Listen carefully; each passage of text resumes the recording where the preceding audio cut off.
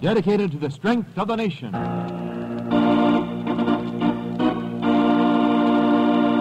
Proudly we hail.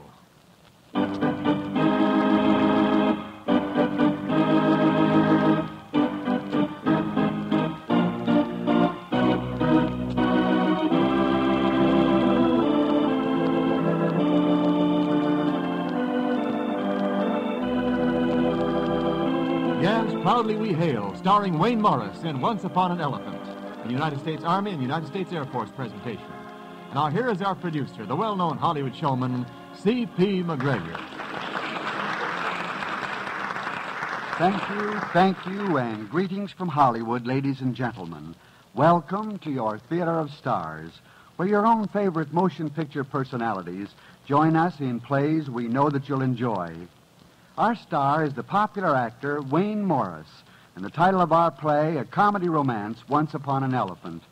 We'll have the curtain for Act One in a moment, but first, this important message from our announcer. Looking for a career as an executive in aviation? The United States Air Force is selecting a limited number of young college men and women to prepare them for important non-flying jobs as officers in administrative and technical fields. Fields such as management, communications, research, and air transport.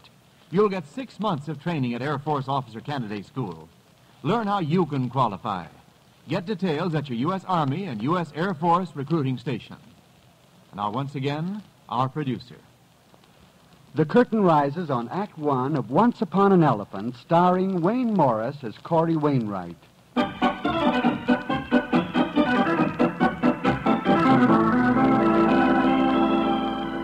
Every now and then, the unusual happens to all of us. But a little more than the unusual happened to our hero, Corey Wainwright. Well, Corey is a bus driver, and a good one, too. I mean, he's very conscientious about his job, that of keeping his schedule on time so that his customers won't be late for work.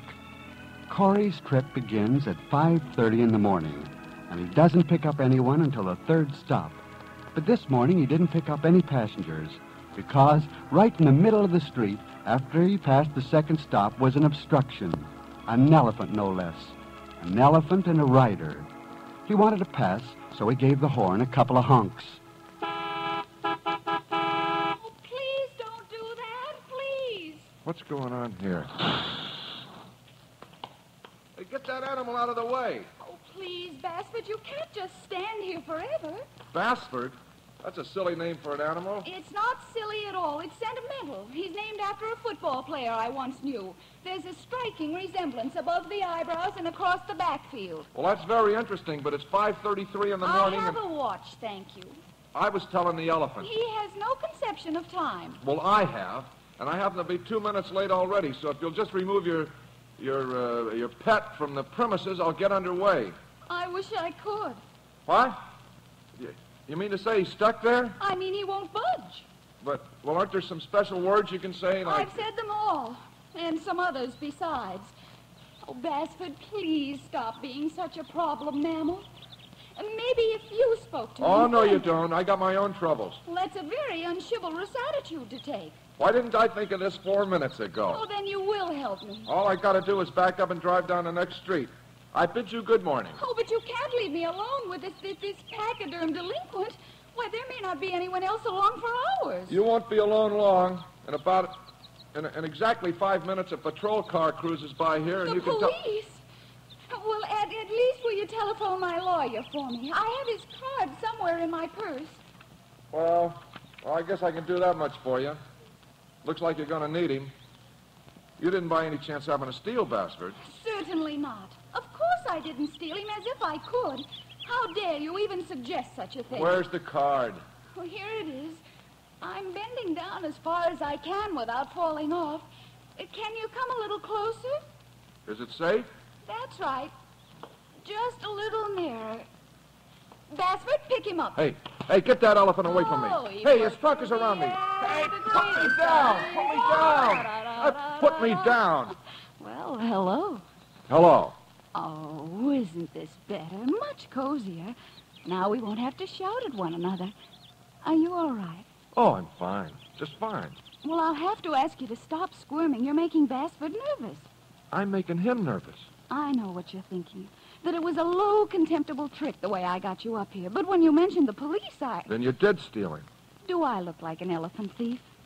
You look like... I did the first thing that came to my mind. I honestly didn't know if he'd pick you up or not. Now you know. Now we all know. Are you angry? Oh, no. I was afraid you might be. After all, I'm only 7 minutes behind schedule. 100 people will be late for their jobs, and I'll probably be without one myself tonight because the supervisor's never going to believe a thing like this. That's exactly why you should appreciate my predicament. You have your supervisor to convince, and I have the police. Mm-hmm. Nice, Bassford. How about returning me to the ground, huh? Nice animal. Now, get me down from here, you dumb dodo. What an ugly way to speak to Bassford. You've probably hurt his feelings. It may take him years to forget because he has a memory like a human being. All right, you win. What do you want? To tell you Bassford's and my story, and if it makes sense to you. Well, up to this point, it hasn't. I'm afraid that's precisely the viewpoint the police will take. Well, to begin with, my name is Tony Latimer. Mine's Corey Wainwright. Does Bassford have a last name? Oh, no, elephants never do. Oh, well, in a way, Bassford does.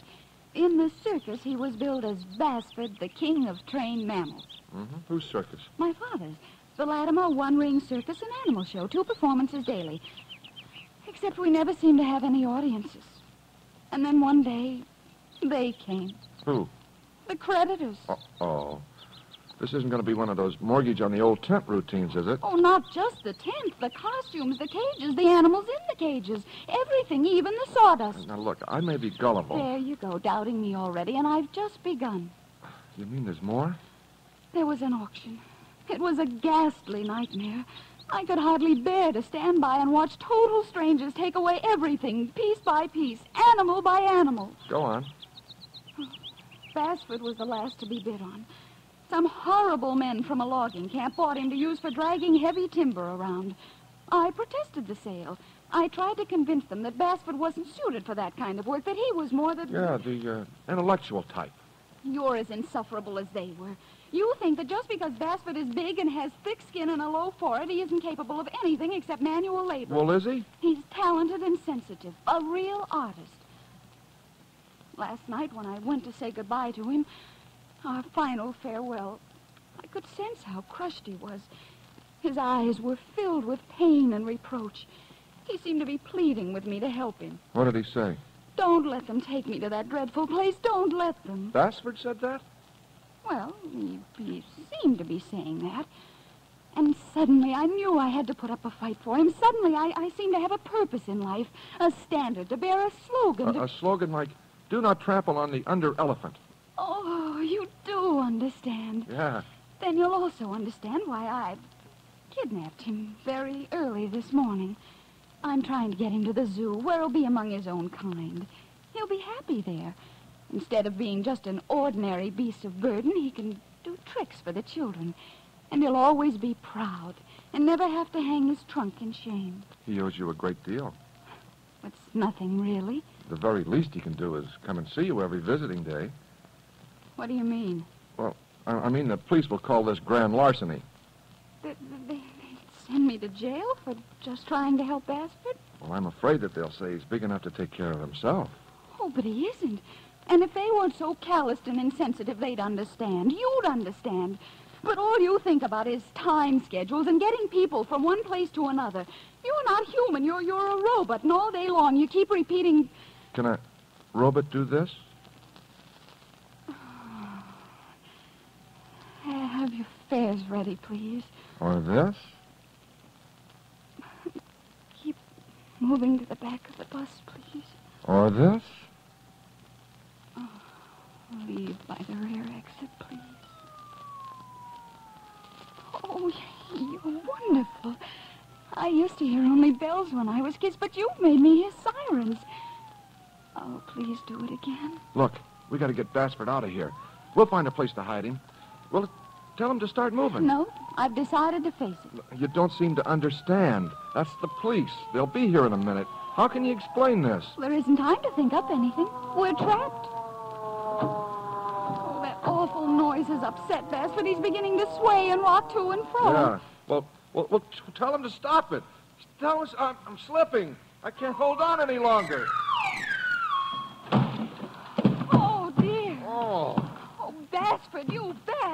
ambulance. What's going on here? Oh, officer, I'm so glad you've arrived. My friend's just had a bad spill. I wonder if you'll see if he's still breathing. Oh! He is. Oh, thank goodness. Now, officer, my name's Tony Latimer, and I have... Officer, this woman is a menace to society. I demand that you arrest her. I thought I recognized you. There's no doubt that she should be arrested. On what charge? Well, there must be some law she's violating. Book her for driving an elephant without a license. She has a special permit from the chief, which is just as good. Whose bus is that? Mine.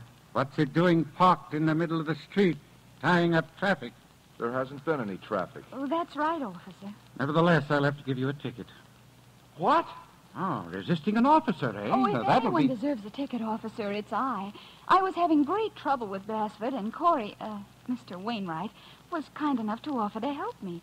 When you drove up, we were just ready to leave. Well, see that you do, at once. Goodbye, officer. Give my regards to the chief. Oh! You heard what the officer said. Get that animal moving. Oh, but first I've got to tell you the truth. You wouldn't recognize the truth if it was as plain as Bassford. Oh, but you simply don't Put me down, Bassford. Well, wait a minute, Corey, please. Do you think it was easy to make up a story like that? Oh, please hear me out. At an early age, I fell out of a tree and landed on... On your head, obviously. my acrophobiac complex. Where is that?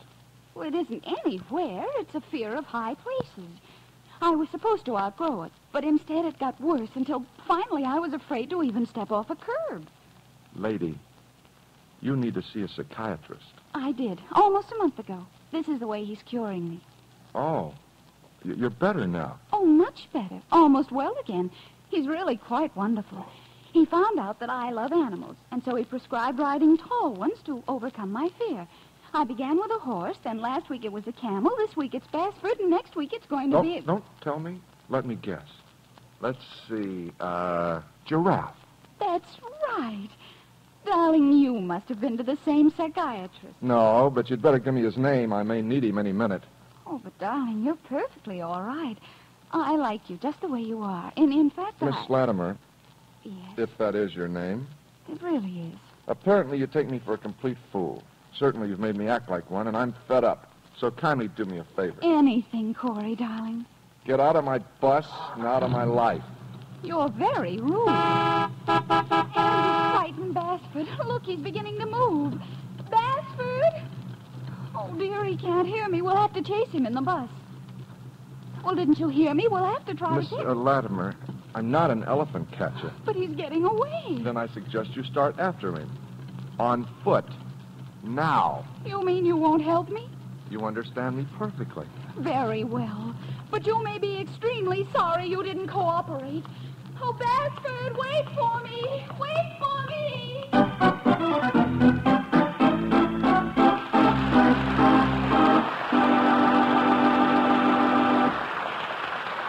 We pause briefly from our story, Once Upon an Elephant, starring Wayne Morris, to bring you an important message from your government. Ladies and gentlemen, our Army and Air Force are critically short of physicians and dentists. Over 2,000 volunteers from these two professions are urgently needed today to safeguard and care for the health of the men and women who, as members of the United States Army and United States Air Force, are serving you and me at home and overseas. Young physicians and dentists, particularly those who did not serve in the armed services during World War II, have been asked by their government to act now to volunteer for duty at once. If you are one of these young physicians or dentists, please write or wire either the Surgeon General of the United States Army or the Air Surgeon of the United States Air Force at once and volunteer your services. If you know of one of these young physicians or dentists, please call his attention to this urgent message. Thank you.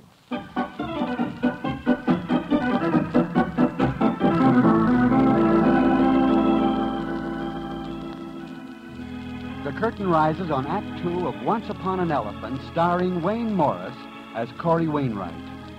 Well, Corey was certainly glad to get rid of the elephant and all that. That little episode with the circus had been nothing but trouble, from a business standpoint, that is. He was 12 minutes late and behind schedule all the rest of the day. A lot of passengers were sore and made ugly remarks about the service, and Corey made a few in return.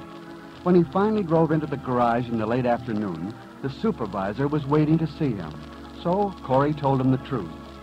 When he was finished, the supervisor gave Corey one of those I wasn't born yesterday looks and said, Now, honestly, Wainwright, does a story like that make sense to you? No, Then why waste my time telling it? because it happened just the way I said. I've heard some fancy alibis, but an elephant, acrophobia, auctions, a circus. I never heard so... And furthermore, we've had some complaints from the passengers on your route this morning. What kind of an excuse have you got for that? And be careful what you say. Well, you know how it is.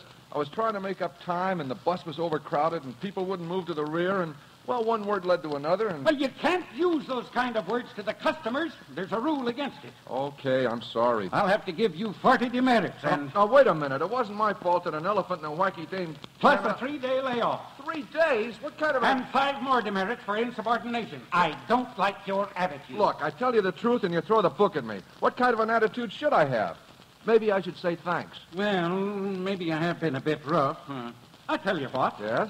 If you can substantiate your story, I'll cancel the 3-day layoff. What do you mean, substantiate my story? Bring the girl in, and if her version checks with yours... Oh, no, you don't. So there wasn't any girl after all, or an elephant. Look, I'm in this jam from accidentally running into her. You don't think I'd be crazy enough to make an appointment to meet her, do you?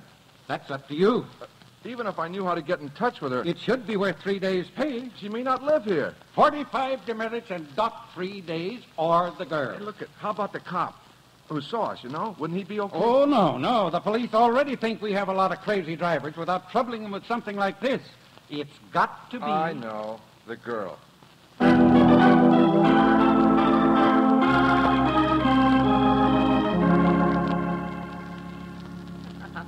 Oh, Tony, darling, only you could get yourself in such a situation. But, Marion, unless I do research work, how can I write my book, 20 Unique Ways to Win a Husband? Unique is hardly the word. Well, I can't think of a better one. 20 impossible ways to win a husband sounds more appropriate. Oh, darling, be serious. I'm really quite concerned about this. Well, then why didn't you take it into your confidence?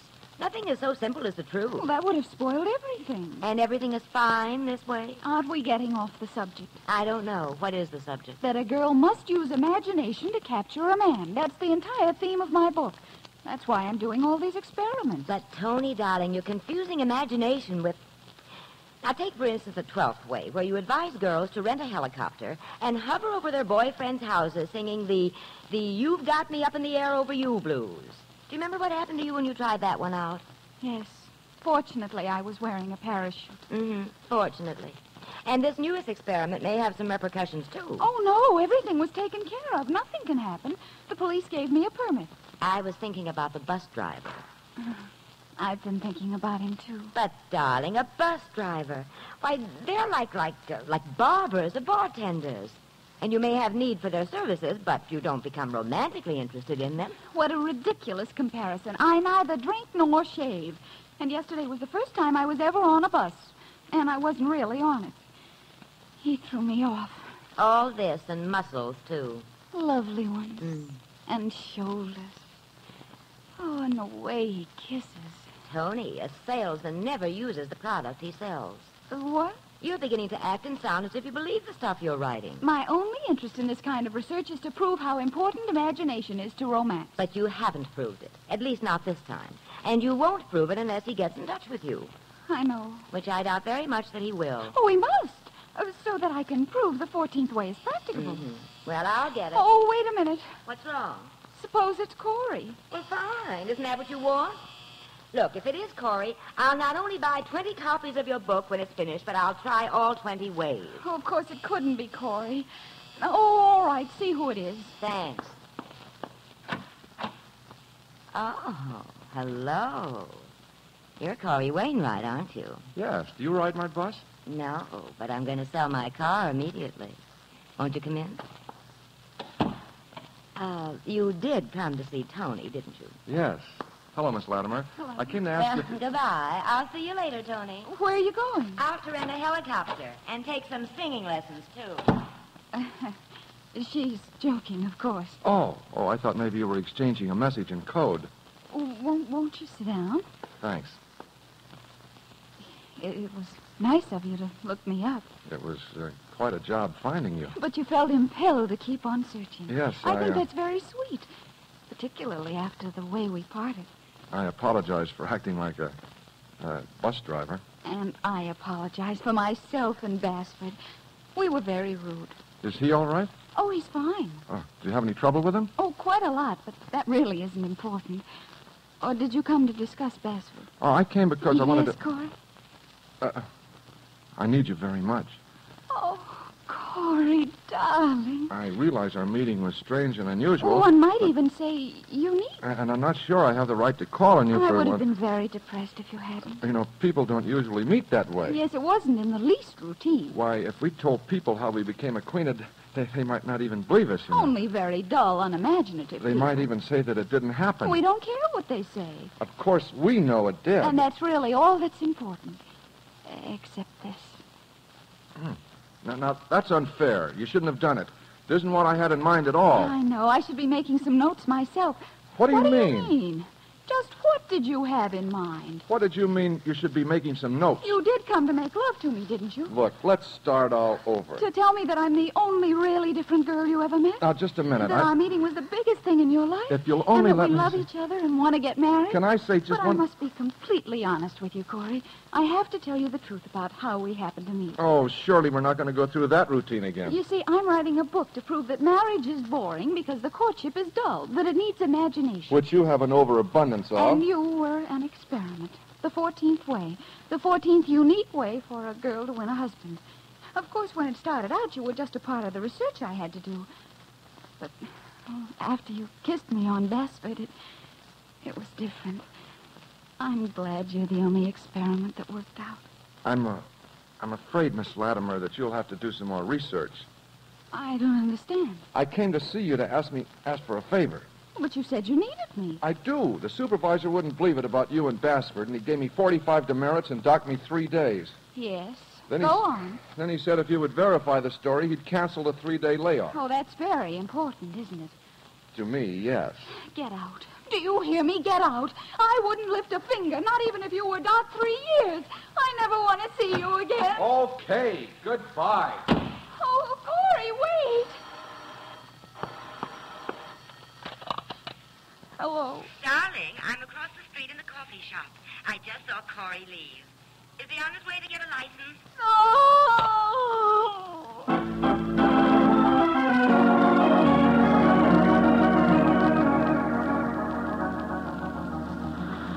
Keep moving to the back of the bus, please.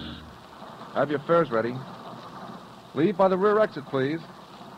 Lady, you'll have to step a little further inside so I can close the door. Oh, no, not you again. I won't move an inch until you let me explain, until our misunderstanding is straightened out. Is this a plot to make me one of the unemployed? Certainly not. This is the rush hour. If I get behind schedule now, it'll be a permanent vacation. Nonsense. Your supervisor thinks you're the best driver the company has. He does? I've just seen him and told him all about us and Basford. He even knows how you really feel about me. Yeah? Yeah, what about the demerits? All canceled. And you get a raise. Isn't that wonderful? Yeah, if this isn't your imagination again. Oh, kiss me, darling, and say you'll marry me. Well, For crying out loud, driver, kiss her and say you will so the rest of us can get home sometime tonight.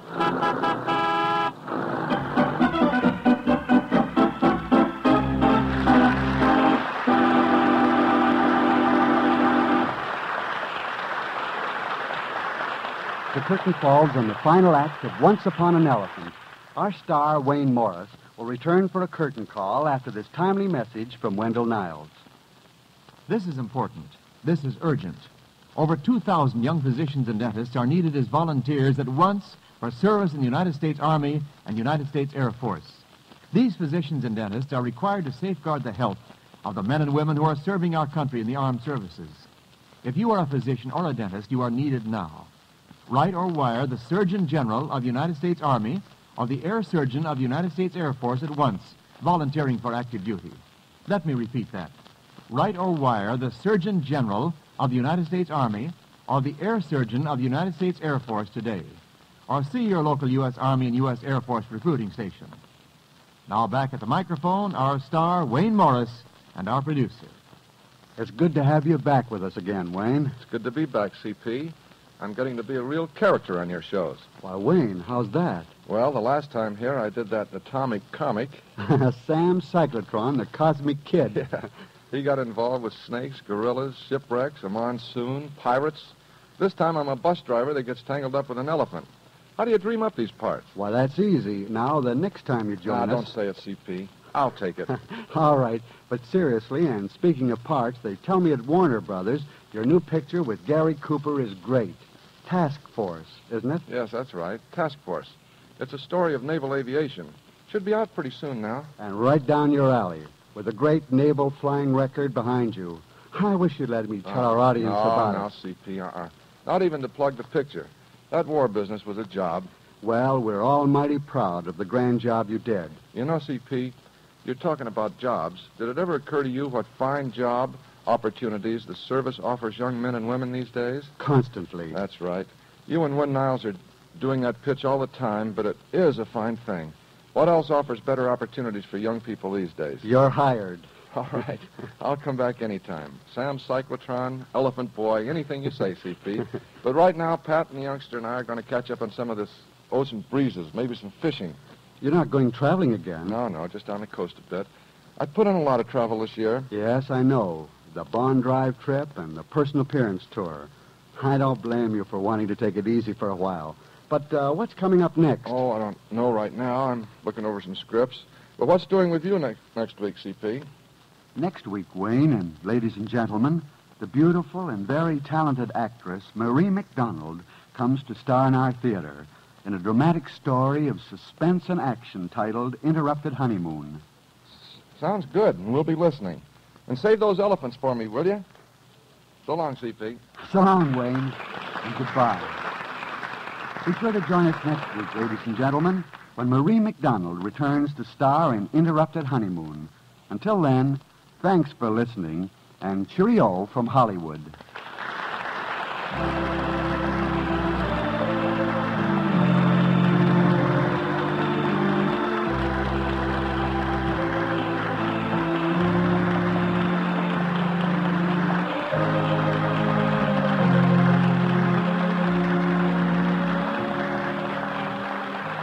Wayne Morris appeared through the courtesy of the Hollywood Coordinating Committee, which arranges for the appearance of all stars in this program.